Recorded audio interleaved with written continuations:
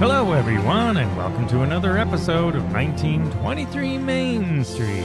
Home of the Disney Travel Podcast with the latest Disney travel news. We are your hosts. I am Mike Braddock. And I'm Amelia Braddock. And today, some more Disney100 news, as well as an Easter Foodie guide across the Disney parks. Yes, we're just back from my 106th Walt Disney World vacation since it opened. And here we are. What we noticed was, of course, the transition from 50 to 100 at Walt Disney World. But kicking it off, there's a pretty cool thing happening at Disneyland. Or is it, because I want to try to read between the lines, that I think was a missed opportunity for Walt Disney World that struck me when I read this story. And of course, I'm talking about what? Disneyland has launched a new Disney100 guided tour at Disneyland Resort, and this guided tour will give you the opportunity to meet a Disney animator at Animation Academy and explore the California Adventure and Disneyland Park as like a living story for the past 100 years. And this got me thinking, I think we discussed this before Disney's 50th anniversary even started. Remember when we were talking about on the show, what are some things we'd like to see? And one of them was a special ticketed event party. They didn't do any of that stuff. I'm telling you, someone came up with this last November, right at the end, and they were like, oh, it's too late, but 100, let's use it then. Because I wish they did a Disney 50 tour. And, you know, I don't know if they'd ever do this, but could you imagine how cool it would be if they did a guided tour for Walt Disney World 50 and took you back to Discovery Island, which has sort of been off limits. Make it expensive, but unique. Some of the cool, almost lost things from Walt Disney World in the past 50 years. That kind of stuff Maybe will really for Disney appeal. World 100. Yeah, will really appeal to Disney people. So when I saw this, I thought, hey, this is cool. But now let's dig into the details. And maybe things are happening that aren't stated here. But when I read this, see if it strikes you and you in listening land as sort of, what is so, like, I don't feel like there's enough special in this. Well, I want to know what it costs. Yeah, but let's talk about what it includes. So here's what Disney said. Here's what the Celebrating Disney 100 tour includes. So first thing it says is a guided walk through Disneyland Park and Disney California Adventure Park with a Disneyland tour guide.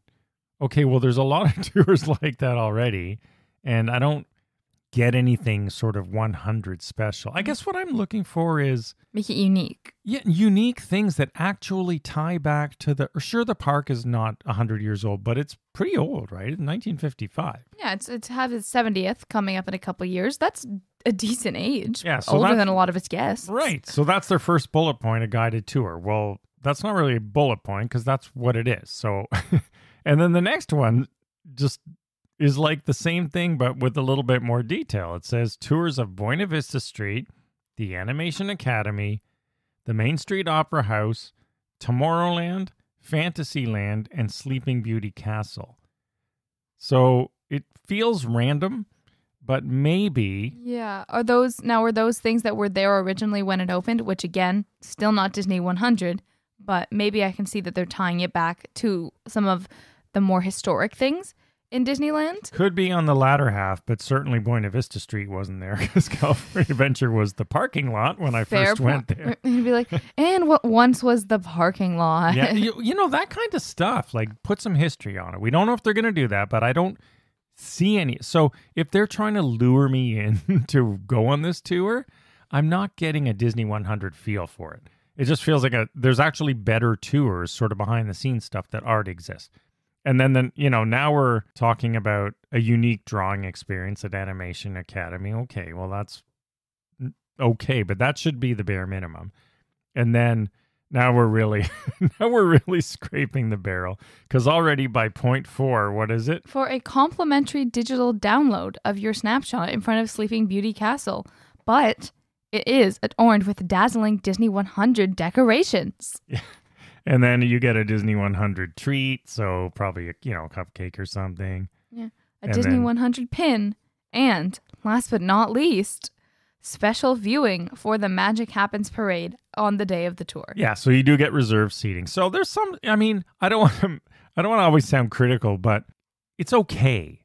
I don't think I would do it because a lot of these things are just... They didn't give me enough detail. Yeah, there's not enough details. That's the thing. So I guess what we're going to have to do is wait and see till someone goes on it and go, yeah, it was really cool. They went into some history. We got to see some behind the scenes stuff. Well, how long is it also? I don't know. It doesn't. Exactly. So I don't know. I love the idea, and maybe it's going to be cool. If it is, they sort of undersold it, right? They didn't give you enough here to make you get excited about it, at least not me. I feel like if it's more than $200 a person with what I'm getting right now, no thank you. They need to do more. But I don't know. I don't know how long it is. I don't know how much they're trying to get for it. I don't know how in-depth they're going. And there are some details. I'll try to dig them out and put them in the show notes. And maybe it depends on the guide. Well, it always depends on the guide. But maybe it's a really different experience, or maybe it's very one size fits all. I guess we'll just have to wait and see. I guess what I'm saying is, other than the pin and the treat, everything on here, it sounds like a generic tour, which is fun. Like, I love reserved seating on tours and things like that, but I don't get any Disney 100 special feel about it. But don't forget about the dazzling Disney 100 decorations on your photo. Yeah, which you're going to take yourself. But don't forget about the decorations. Anyway, so we'll do a little bit more digging. Check the show notes for more information, and just hopeful that they're under promising and over delivering. That's what I'm hoping. Which is possible. Which is possible and hopeful. And I do wish they did something for 50 at Disney World. So I have to say, I'm at least happy that maybe they're doing that's just what we're trying to undersell it because we didn't get anything for Disney 50th. We didn't get anything for Disney 50th. So anyway, that is it. Now, of course, Easter's here, coming up. We just came back. We actually got to sample some of the things they're talking about here, but we are going to go through the Walt Disney World and Disneyland Easter Foodie Guides with our top picks from What's New. And Walt Disney World's really pulling out the stops again. Disneyland, It's like they phoned it in, but we'll get to that in a minute. Well, they're too focused on 100 to deal with Easter right now. 100 to deal with Easter. All right, so let's start at Walt Disney World. My first pick, did you agree with this one? I did. They have got some great stuff going on here all across the world, starting at All-Star Movies. Yeah, at all three of them, really. All-Star Sports, Movies, and Music. In the food court, because that's where you go, they have... Thumper Carrot Cake. Yeah, this is a carrot cake with cream cheese icing, and it's really, really cool looking. I love carrot cake. Simple, but, definitely Easter themed, and that is definitely, it's new this year, so check it out. I'm sure the kids will love it too. It's kind of, carrot cakes are kind of a theme throughout this thing. As you know, for me personally, I also picked the Mara at Disney's Animal Kingdom Lodge, which is a carrot cheesecake tart with carrot cake and pineapple and vanilla cheesecake, which also sounded delicious.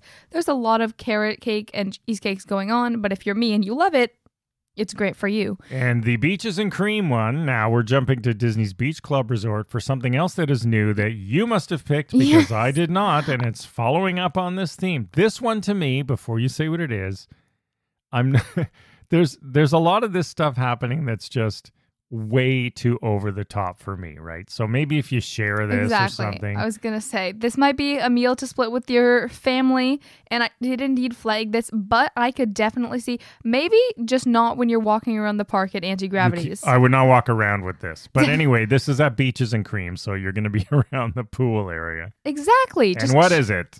Chill by the pool with your carrot cake milkshake, which is just a simple vanilla milkshake with toasted marshmallow, pineapple, and shortcake topped with a specialty carrot cake, which I'm sure you could remove and just sip slowly. It looks delicious and refreshing. They did this with the donut recently too, right? So it's a milkshake in sort of a mason jar type thing, and it's got a whole piece of carrot cake like on the top with the straw. So they're just really going... Do I get to keep the mason jar? Really go, yeah. Well, then there you go. Yeah, you get a little souvenir.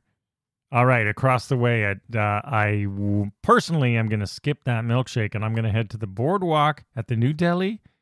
There is an Italian Easter sweetbread. So this is really cool because it's sort of that Easter-looking braided bread that you like, a round shape, but it's got citrus-scented dough, almond cream, and it's filled with a chocolate egg. Not inside the bread. It's sort of in the middle. Almost looks like a bird's nest. Yeah. So I really definitely want to try this one out at the Boardwalk Deli. I'll probably be a bit full from my milkshake, but I'll definitely give it a bite. It sounds pretty good. And in keeping more with my carrot cake theme, there is which is a returning favorite, they have labeled it as Trilla's. It is at the Grand Floridian Cottage. I tried it when I was just there. The cream cheese carrot coffee cake is so good. It is just a coffee cake with a slight flavor of carrot cake filled with cream cheese, and it's topped with fondant and just nice sugar. I had it for breakfast. It wasn't too sweet, but it was absolutely delicious. Yeah, it's orange sugar, and it comes in a mini sort of cake pan. They serve it, and this is now the second year for this cottage. So they've had, of course, the gingerbread house for years at Christmas, and last year they now added in the same spot a little cottage for Easter where they sell these treats. And they did just try that one when we were there last week.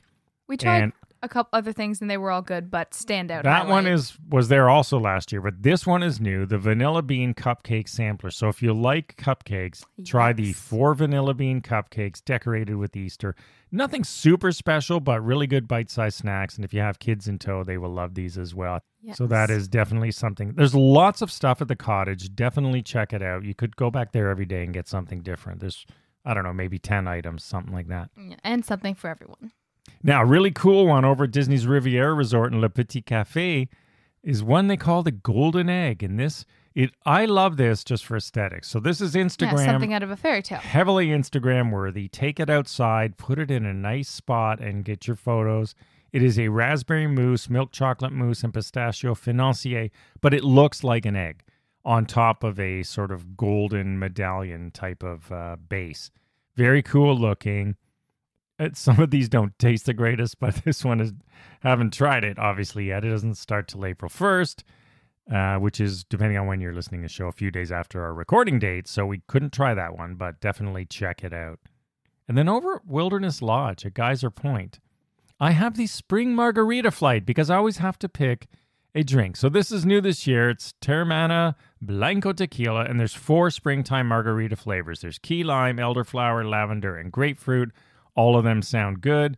Nice little flight if you're just sitting by the pool in the afternoon over at Geyser Point at Disney's Wilderness Lodge. And at Disney's Yacht Club Resort, really going into the aesthetics. This is at Market Ale and Compass. This one I love too. Yes, looks great. This one you highlighted. They look very nice, very Humpty Dumpty-esque, but a little bit of Disney magic with the Donald and Daisy decorating. This is Easter chocolate Donald Duck egg and an Easter chocolate Daisy egg. So these are actually 2 little eggs dressed up as Donald and Daisy, and Amelia immediately said, looks like Humpty Dumpty. But in a cute way. Yeah, they are very nice. Also, just like the egg over at the Riviera, these 2 are also highly photo worthy, and it's always fun to take them out of their element, and, you know, if you can, take them outside or somewhere looking really cool.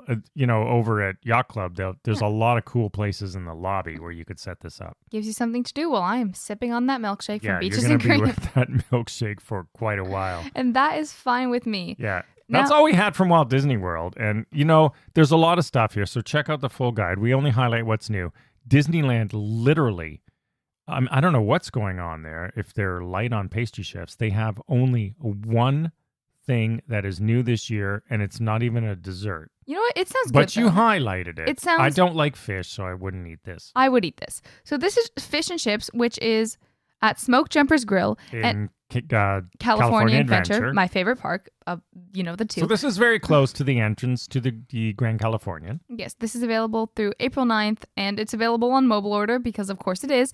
And this is a beer battered local rockfish and crinkle cut fries served with remoulade, slaw, and lime. And there is also a kids version available, which is probably what I would get because I want extra fries. And their crinkle cut fries at Smoke Jumpers are very good. So why don't you have the fish? I'll have the fries, and we're good to go. No, but it's a nice thought. It's a very nice thought. So I would definitely give this a try. It sounds pretty good. And of course, Disneyland does have some other returning favorites if you want to look at those in our show notes.